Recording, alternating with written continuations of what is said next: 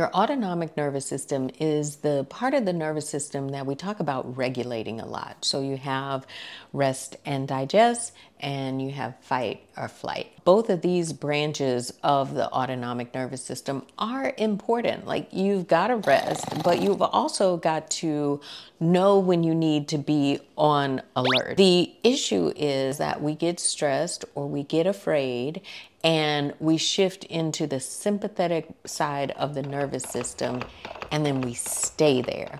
When we stay there longer than we should, then that starts to develop chronic issues in the body, whether it's chronic inflammation or chronic stress or chronic pain. We're stuck on the sympathetic side for too long, and we don't have ways to get out of that.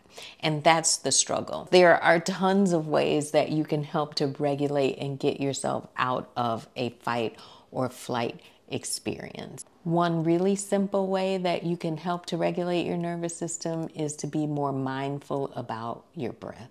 Mindful about the inhales, and then mindful as you exhale, and just keep that awareness.